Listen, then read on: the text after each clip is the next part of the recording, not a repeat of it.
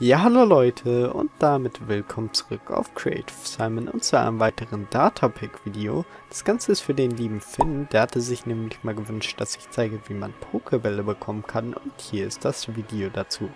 Wie immer, wenn du auch einen Wunsch hast, dann schreib ihn doch gerne in die Kommentare und dann will ich mich in den nächsten Wochen drum kümmern.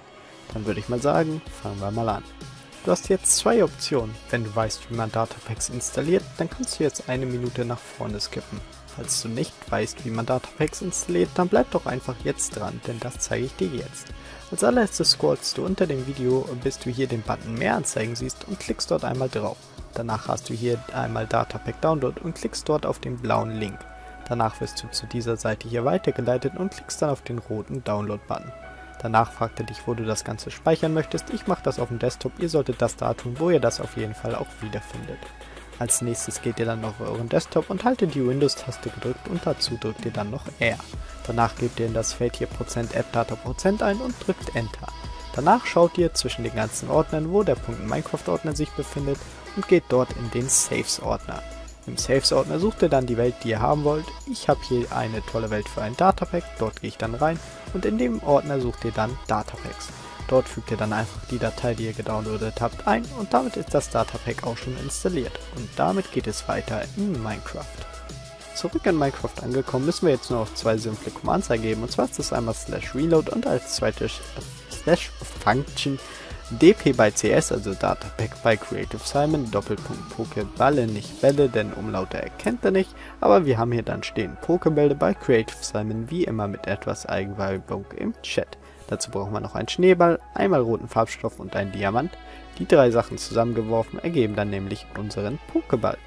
So, mit unserem Pokeball können wir dann zum Beispiel zu einer dieser drei Kühe hin und sagen, hier, ich möchte dich fangen. Das ist wie im echten Pokémon, es geht nicht immer. So, und jetzt bewegt sie sich auch noch.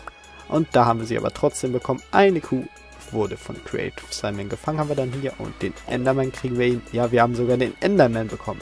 Das Ganze geht nämlich mit jedem Mob, außer den neuen Fischen. Die habe ich mal rausgelassen, denn die könnt ihr auch gerne mit dem Eimer rausfischen. Und natürlich den Enderdrachen, denn der hat kein Spawn-Egg. So, das Schwein, na komm, da haben wir das Schwein auch noch bekommen.